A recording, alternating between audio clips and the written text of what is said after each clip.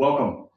Today we're going to show you a demonstration of the world's first point-of-care bedside MRI system from Hyperfine. The system's been 6 years into development, and we're prepared to show you is the system, the workflow, wheeling it in, docking at a bedside, loading a patient, and then carrying out exams courtesy of an iPad. So without further ado, we're going to jump right in.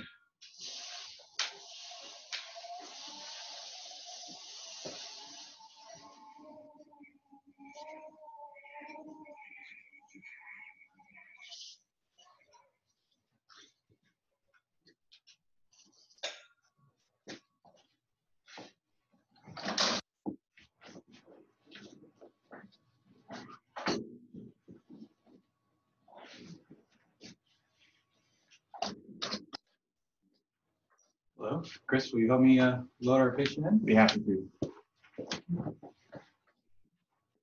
Patient stays in her bed the entire time. We're going to remove the pillow. And Chris is placing in a cushion to make the patient more comfortable. I've lowered the bridge, which is a foldable bridge, so we can get through doorways more easily. Once you've docked it at the head of the bed, you lower the bridge and close any remaining gap with the bed itself, because the bed's on wheels. So this is how they do it at the ICU at our collaboration sites. We just pick up the patient and slide them in just a couple of feet. Chris, I'll let you do the countdown. Cheers. 3, 2, 1.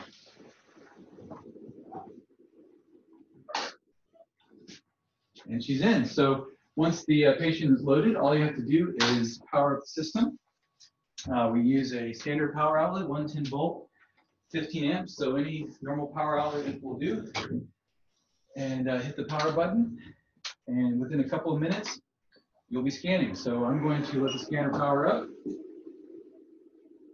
It's controlled by a tablet computer, in this case an iPad.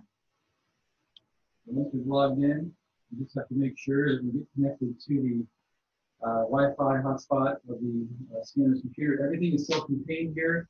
There's no other equipment anywhere nearby for the scanner. It's all on board. All the electronics to run the scan.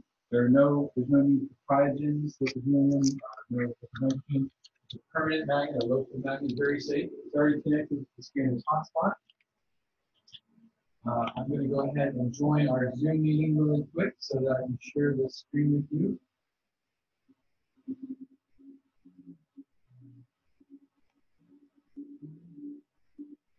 And Chris, would you admit me into the meeting over there in the top right corner?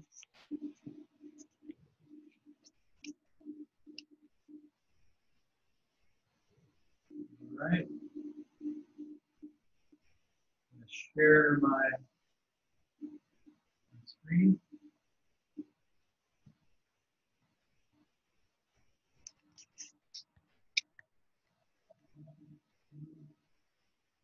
Broadcast. And in a moment, you'll see the video disappear and you should see the iPad.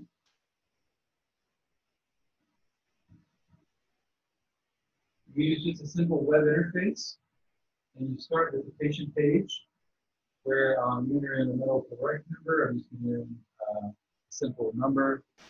And then here's where you put a name. I'm going to enter in Jane Doe. And for birth date, I'll just make up a date. And put the biological sex and weight. So I'm enter in pounds or kilograms. I'm going to put the indication of demo. And a very interesting feature is that you can enter an email address for the scan so that we send to you at the end, and we'll send you anonymized images so that if you're a busy physician at your ED or ICU, you can get those right away. So once we have the patient information, you can pick from a set of protocols, and I'm just going to skip right ahead and narrow it down to just one sequence of interest. It's a way to scan. I'm going to hit play. When I powered it on, it immediately did its power on self-test and already did some initial calibrations.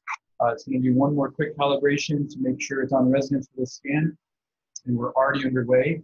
As soon as you see this progress bar change, processing, and then my colleague Chris, if he holds the microphone up a little bit closer, you can hear the microphone.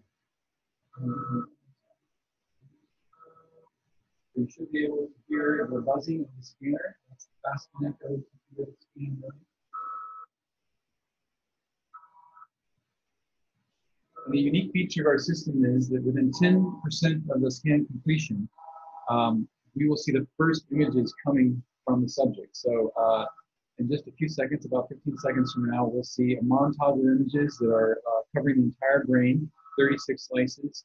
The slices are 5 millimeters thick and 1.5 by 1.5 millimeters in plane. What you'll see initially will look like a blurry set of images. That's because it's only using 10% of data. So there it is, the first 10%. And as the scan progresses, it's going to get crisper and crisper and become that full resolution that we desire. And you'll get that update about every 10%.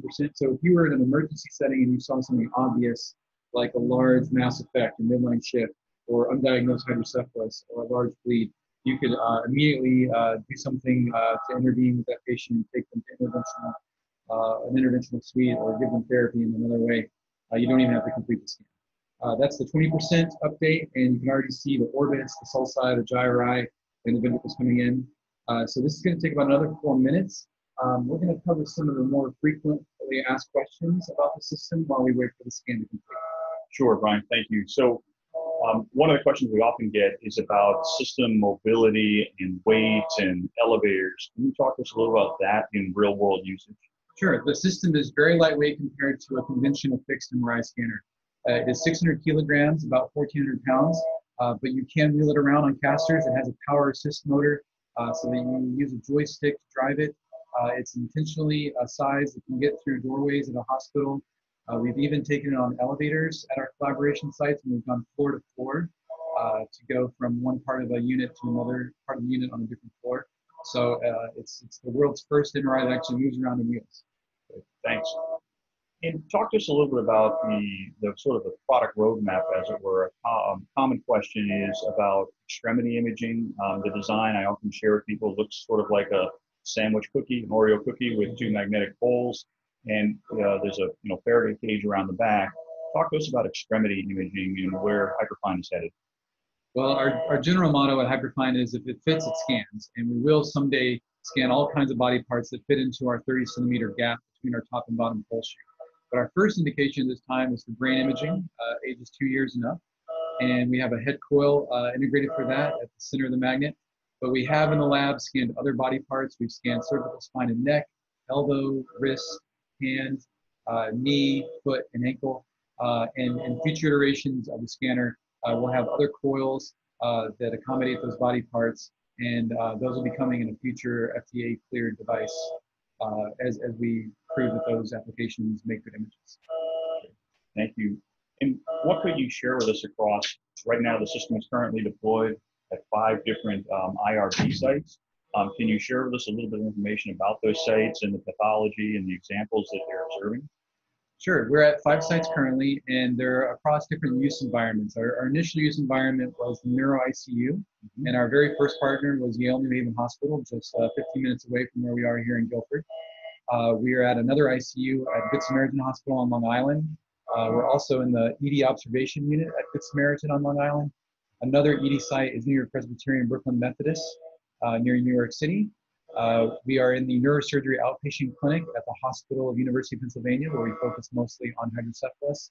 And finally, we're scanning babies as young as 3 months old at the Advanced Baby Imaging Lab that is part of Brown University and Rhode Island Hospital in Providence.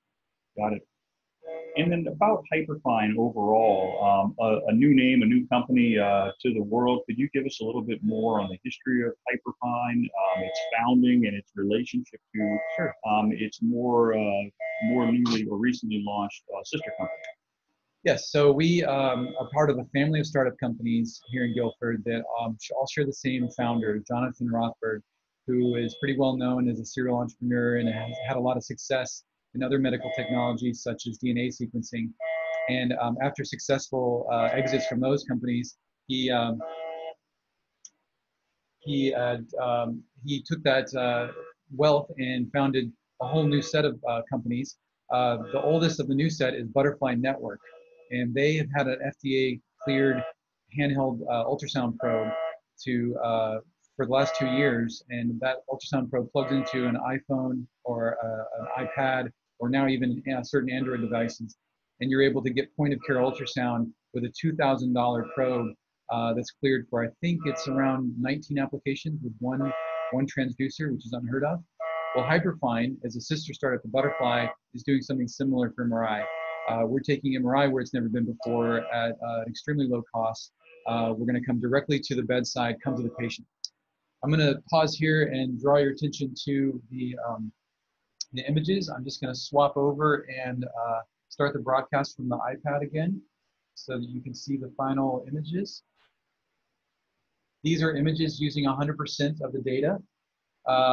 And I'm going to auto window and level that. And so what you're seeing here is a much crisper image than what you saw earlier. I can zoom in, I can see our patient was very cooperative and still. I can see the lens of her orbit there.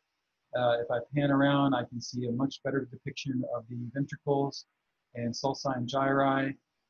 The CSF, the cerebral spinal fluid, is bright as expected. I can also scroll down to where the beginnings of the cervical spine are at the lower part of the brain. And this isn't final reconstruction. It's counting down. It's got another 30 seconds or so.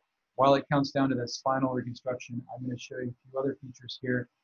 We have a 3D rendering of the data that will get even better in a multiplanary format where I can go to the sagittal view and scroll through. And I'll come back to this once we have our final reconstruction. So here you're seeing a nice sagittal view showing the midbrain structures and the brainstem. Or you can go to coronal as well. And we're very close to that final reconstruction. There it is. So you can see the uniformity of the image improved quite a bit in this final reconstruction. I'll return to the sagittal view. And you can see, as I scroll through, a very good depiction of the cerebellum and the brainstem. And of course, the original acquisition was in the axial plane. So that's the highest resolution endpoint we have. And you can see it's very nice. There's also a 3D rendering here where if you're looking for ventricle size, you could add a clip plane, tip it forward, and actually scroll through to see a visualization of the ventricles in 3D. I'm going to go back over here, and it says a green bar. I'm not going to hit the check mark, but this is the point at which if you did that, the emails would be sent, DICOM images would be uploaded to Hyperfine cloud packs, and any clinicians or team members that have access to that could see the images from any web-enabled computer device in the world. So we're going to turn back to our subject and pretend now that she's a healthy subject, and she'll unload herself. We're going to get that on camera here with our cameraman. Let's see, I'll help you.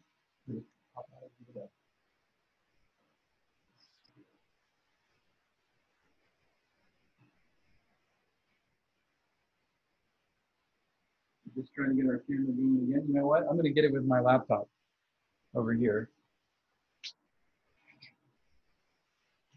You just have to get the spotlight video.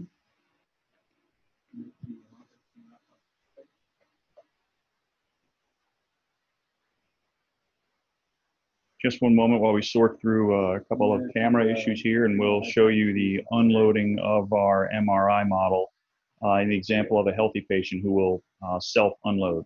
All right, so now we're back. We have a camera, and if it's for a patient who could have the strength and ability, you can quickly come on the scanner, and this is our poly.